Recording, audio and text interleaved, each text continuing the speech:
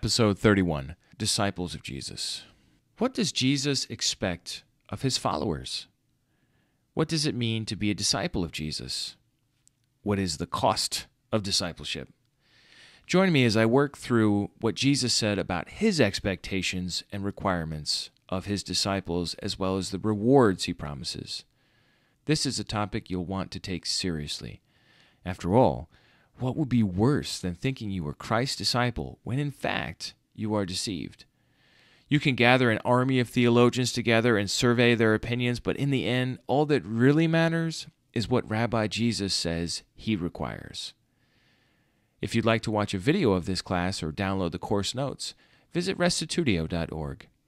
Here is Historical Jesus Part 7, Disciples of Jesus. Having looked at Jesus the Rabbi, do you remember that last time? We are now poised to consider what it means to be his disciple. As it turns out, Jesus spoke quite a bit about what he expected from his followers. So Jesus lived in a different society than us.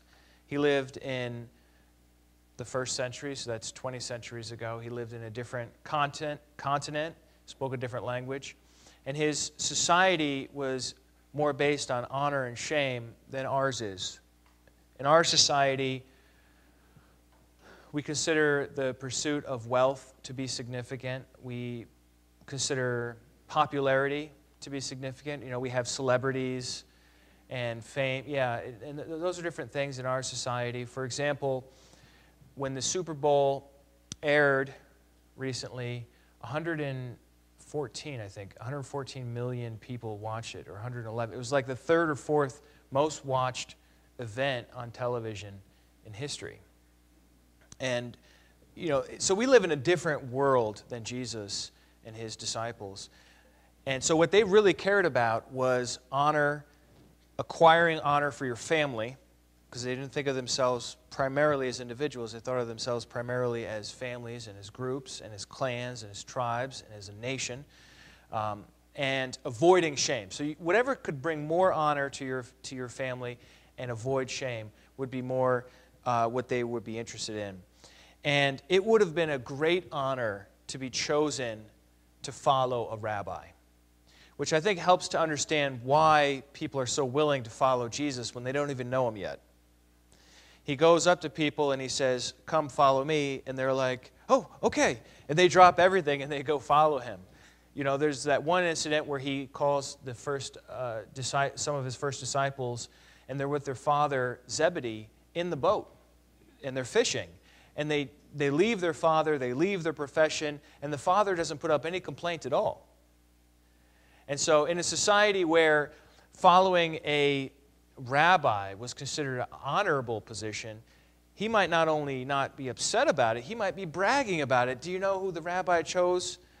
He chose my boys. He thinks they've got what it takes. So, you know, it's a different society than ours, so it's hard for us to judge it. So what we have to do, we have to be very, very conscious to do this, is not shape Jesus by what we think he should be, or what various pictures or movies have told us, but we have to allow him to tell us what he thinks it takes to be a disciple.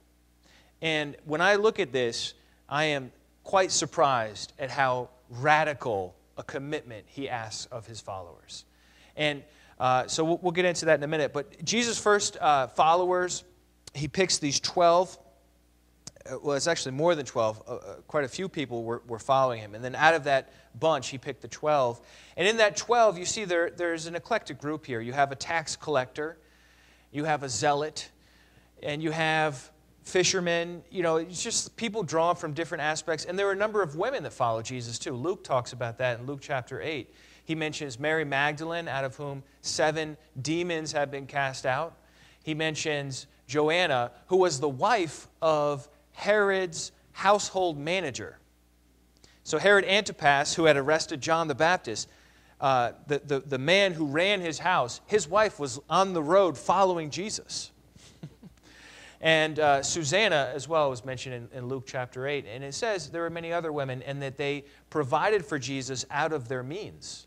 So that was a significant part of how Jesus was able to fund his itinerant ministry, traveling from village to village.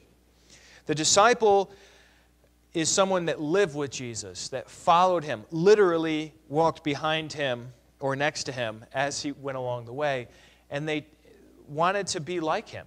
The whole idea of a disciple is to be like the teacher. And if rabbi isn't a suitable example, Jesus is also considered a prophet. And we see in the Old Testament, Elijah, when he's looking for a successor, he throws his mantle over Elisha, and Elisha is willing to totally leave everything. He sacrifices his oxen, and he burns the yokes, and he follows Elijah. And so we see this in their culture. This was something that would happen. And anyhow, the disciple, the Greek word for disciple is mathetes, whence we have the English word math, which means learn, or a learner, or a student, or an apprentice. And so a disciple is somebody that disciplines themselves to learn the teachings of the master. And so it's important for us not to impose on Jesus what we think a good teacher would do or say, or what a proper religious leader would do or say, but let him define it for us. And so Jesus says, for example, in Luke 6:46, "Why do you call me Lord, Lord, and do not do what I tell you?" For Jesus, if you are going to call him Lord, you should do what he says. In John 8:31, we read, "If you abide in my word, then you are truly my disciples." So abide in his word is significant. And he says, if you do that, if you remain in my teaching, if you abide in my word, then you're truly my disciples. This is what Jesus thinks it takes to be his disciple. If you abide in my word, if you do what I say, and you will know the truth, and the truth will set you free. John 13:34, "A new commandment I give to you, that you love one another. Just as I have loved you, you also are to love one another. By this, all people will know that you are my disciples, if you have love for one another."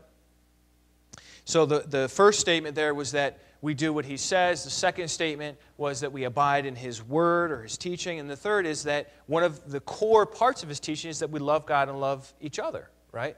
And so if you do that, then by doing that, people will recognize you are one of my disciples. A rabbi decides what he requires of the disciple, not the other way around.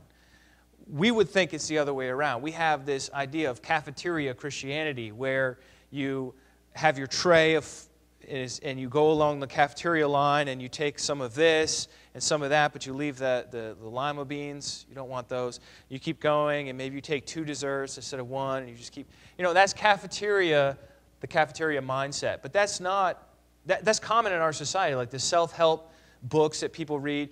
This one helped me with this, but not this, and this one over here is useful for that. That's not what we're talking about here. What we're talking about here is Jesus defines what it means to be a disciple. We don't define what it means to follow Jesus. And so we have to be careful to let him define that for us.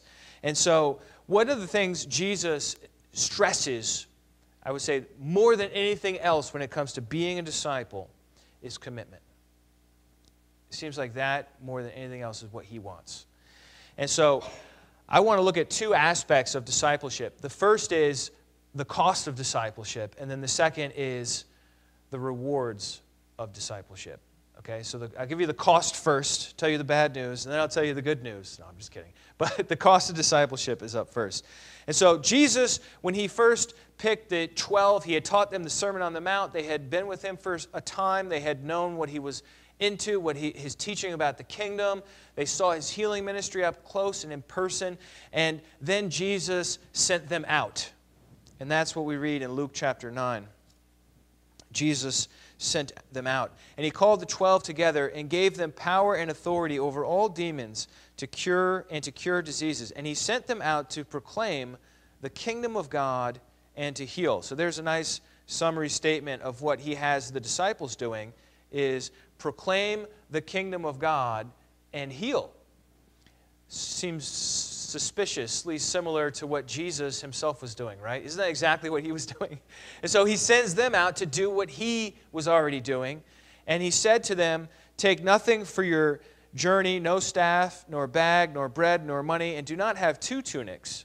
And whatever house you enter, stay there, and from there depart. And wherever they do not receive you, when you leave that town, shake off the dust from your feet as a testimony against them. And they departed and went through the villages, preaching the gospel and healing everywhere.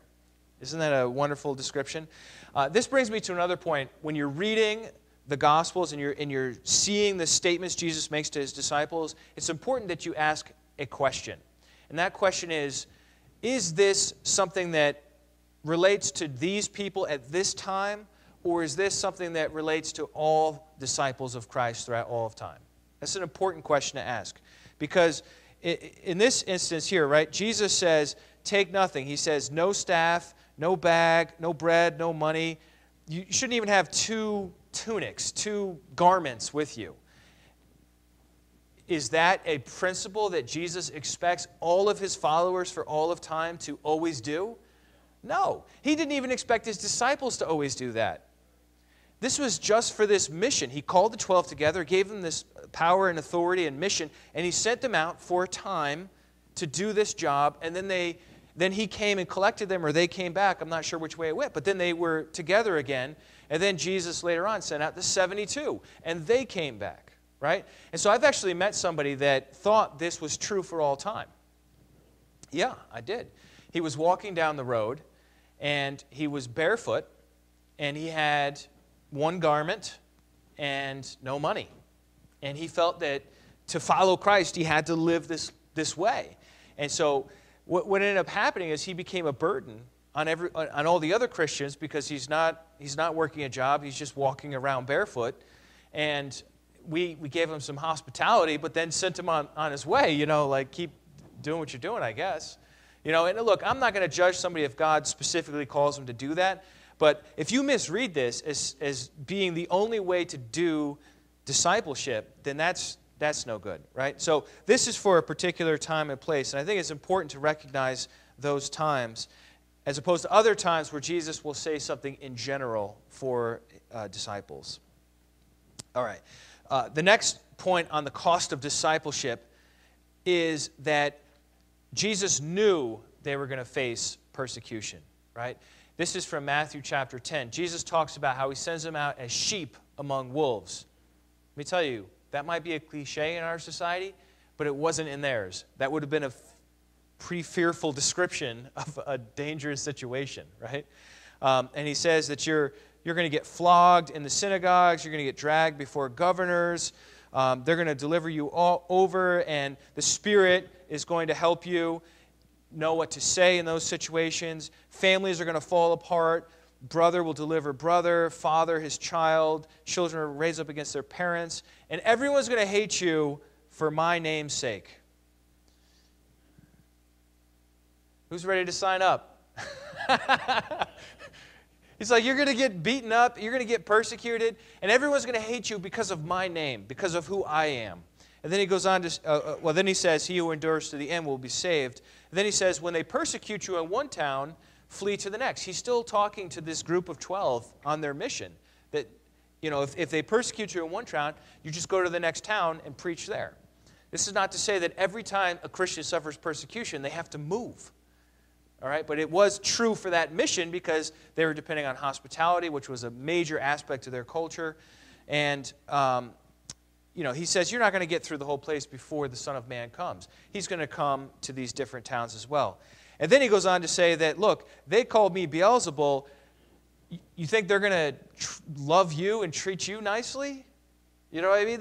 You're not better than me. That's what Jesus is saying here in Matthew chapter 10. So he sends out the 12, and then later on he sends out the 72, and it says they return with great rejoicing. And people were always flocking to Jesus. I want you to think of Jesus as having these rings around him. And on the outermost ring around Christ, there would be all these curious onlookers. Dozens and dozens of people, maybe even at some points hundreds of people. And they would be curious people. Like, what? You know what draws a crowd? A crowd. So if Jesus already has a group around him, other people, and he's walking through your village, or he's out in the field, you're out in the field every day, and there's usually not a crowd passing through. So what do? You put down your pitchfork or whatever, and you go and you what's he saying? Right? So there's a lot of curious onlookers. There are critics, people that don't like Jesus. They're in that outer ring. There are a lot of sick people in that outer ring that want to be healed, or demonized people who are looking for relief. And then he had an inner ring within that of the people who actually were trying to follow him and his teachings and to be disciples. And then within that, you have the 12, right? And those 12 are the ones that Jesus works with most closely. And then even within the 12, you have the 3, James, Peter, and John, with whom Jesus works the most closely. And so you have these different rings that are all around Jesus. And sometimes he would speak to just his 12 disciples. Sometimes, like when he goes to the Mountain of Transfiguration, he just takes Peter, James, and John. And then other times, he addresses the whole crowd. And this is one of those times here in Luke chapter 9, verse 23. It says, and he said to all, not just to the 12, but he said to all who might be interested, if anyone would come after me, let him deny himself, take up his cross daily, and follow me. I love how Jesus says anyone there. To be a disciple of Jesus, you don't have to be smart. You don't have to be wealthy. You don't have to be good looking. You don't have to have a status or a rank in the society. His call goes out, if anyone will come after me. And I love that about him. But then what does he say to that person? Let him deny himself, take up his cross daily, and follow me. So there are 3 statements there, right? You have deny himself, you have take up your cross daily, and then follow me. You want to know what it takes to be a disciple of Christ? Those 3 things. Deny yourself, take up your cross daily, and follow him. Now, taking up the cross, I think you know what deny yourself means. It means you don't just do whatever you want to do. You're going to take on what he says instead of what you say, what you think. But taking up a cross, we might think of that as a metaphor, as bearing suffering or something like that. In their society, that was the death penalty. That was the means of execution, was crucifixion. And so he's saying to them, you've got to be willing to die. If you want to follow him, you've got to be, it's a life or death commitment potentially here. And the reason why I know that too is the next thing he says, for whoever would save his life will lose it. I mean, he's not joking around. These are not all metaphors here. He's saying, if you are going to save your life, you will lose it. If you lose your life for my sake, you will save it. For what does it profit a man if he gains the whole world and loses or forfeits himself? For whoever is ashamed of me and of my words, of him will the Son of Man be ashamed when he comes in his glory and the glory of the Father and of the holy angels. So that's how he would talk to people. Jesus was wildly popular. People were interested in what he had to say. People loved Jesus, generally speaking, because he was a healer, because he spoke with authority, because he cast out spirits. But not that many people said, okay, I want to be your disciple and I'm going to follow you.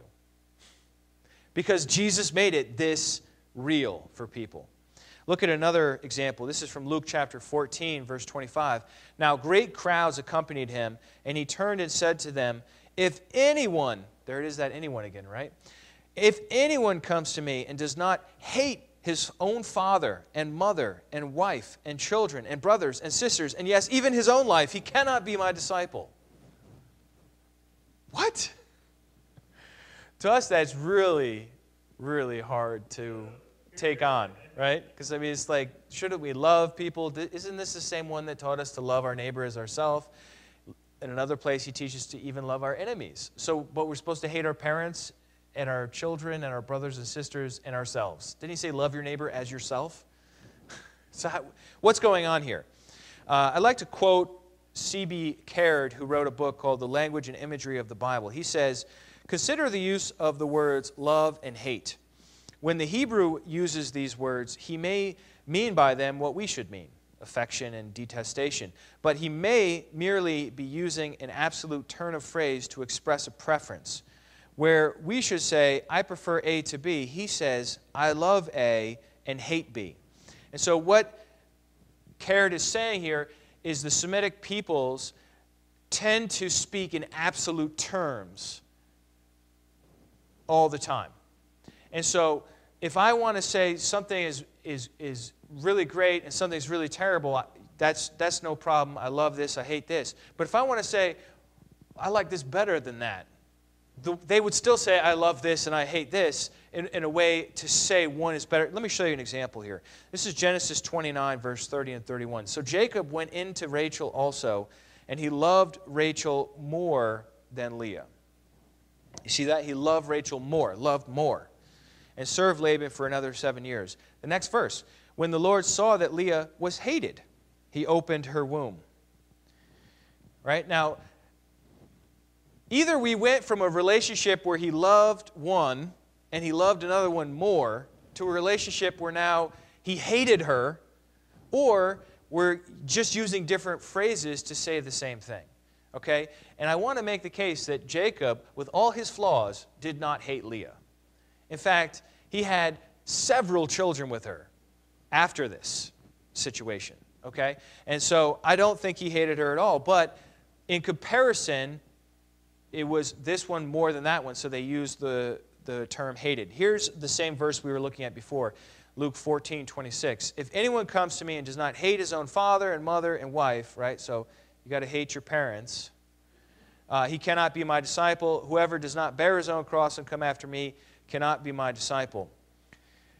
This is a similar saying from Matthew chapter 10. So the first is from Luke, the second one's from Matthew, so you can compare, and that's kind of the usefulness of having multiple gospels, is you can compare. And here it says, whoever loves father or mother more.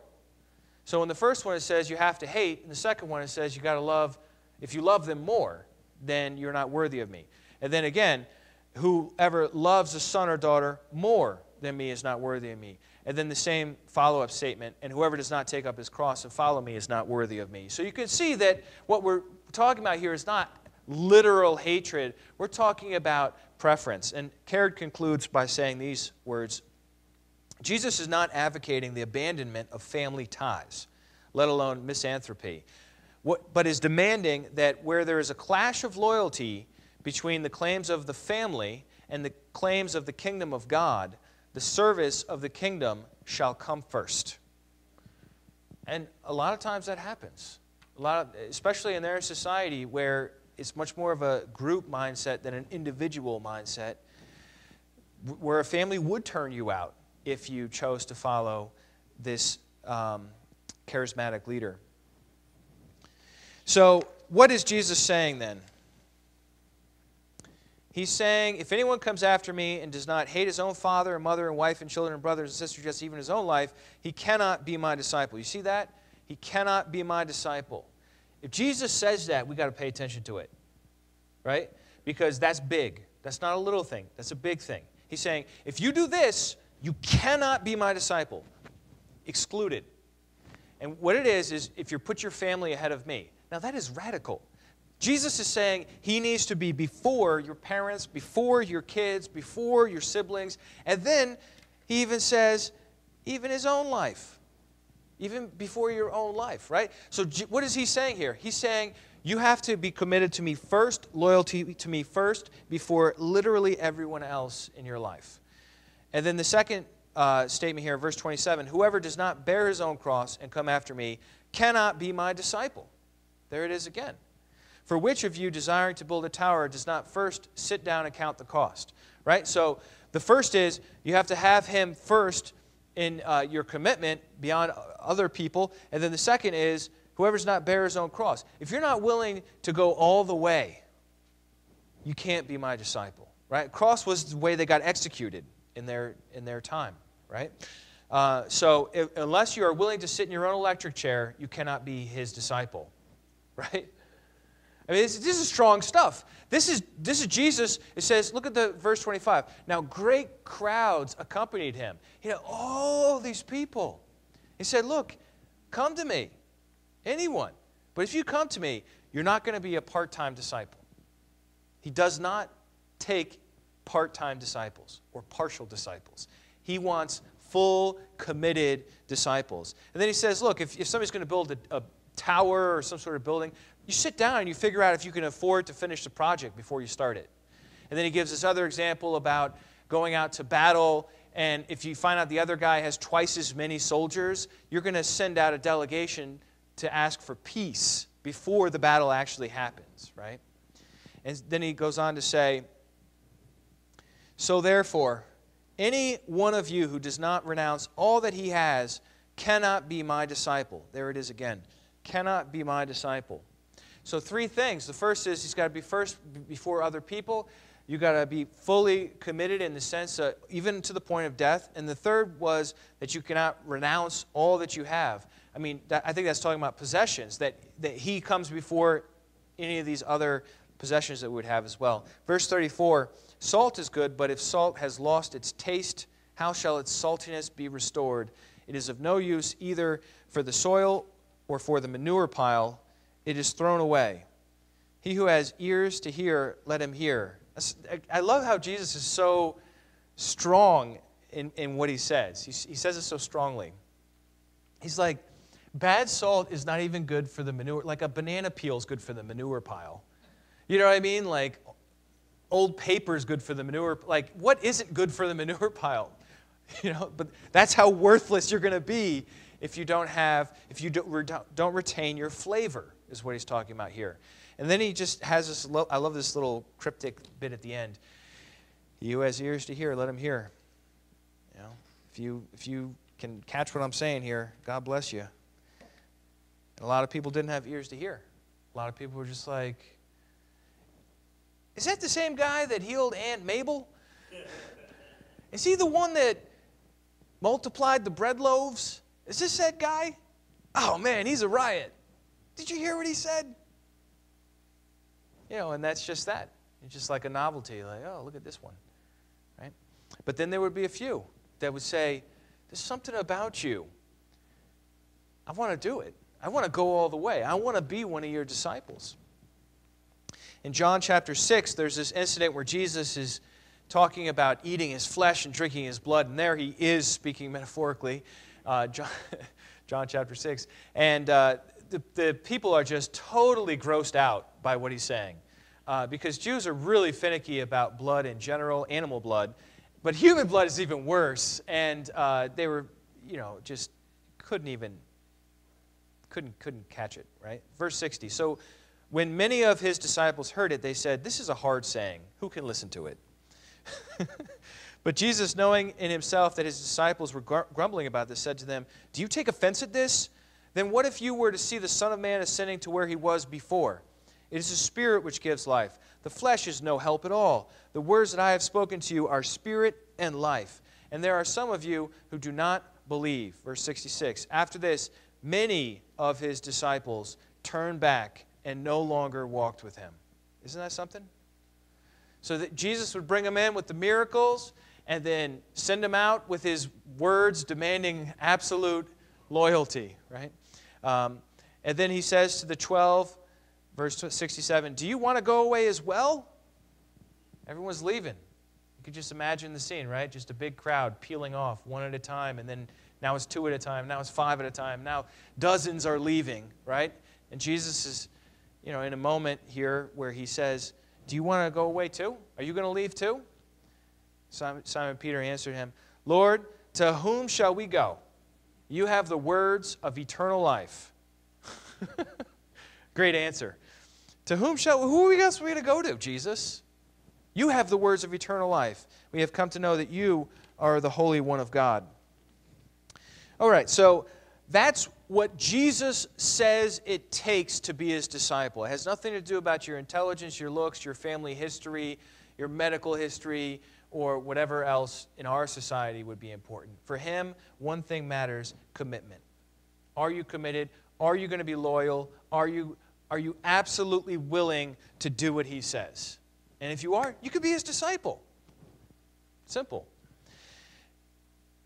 And there are some significant rewards for that. Look at, I'm sure I have this in your notes, Matthew 11:28. I have it on the screen too. Come to me, all who labor and are heavy laden. So what are the rewards of discipleship? Come to me, all who labor and are heavy laden, and I will give you rest. That sounds pretty good to me. What do you think about that? Rest. Take my yoke upon you and learn from me, for I am gentle and lowly in heart, and you will find rest for your souls. For my yoke is easy and my burden is light. Jesus is offering to help people know where to go. That's what a yoke does. It confines the animal to a certain direction because he's yoked to another animal that's also going in that direction. And Jesus' yoke is light. You don't have to go chase after the Buddha and Muhammad and this new age thing that just came up, or secularism and atheism. You can come to this rabbi, this teacher, and he will give you rest for your soul, where you don't have to figure every little thing out and you never have any certainty. You can have rest for your soul. He'll guide you. He'll show you where to go. So I think that's one significant reward of disciple. But there was this other time that Peter asked Jesus, well, we left everything. What do we get? I love that. It's so honest. And Peter said in reply, see, we have left everything and followed you. What then will we have? And Jesus said to them, dumb question. What's wrong with you? No, he doesn't say any of that, does he? He just answers them straight.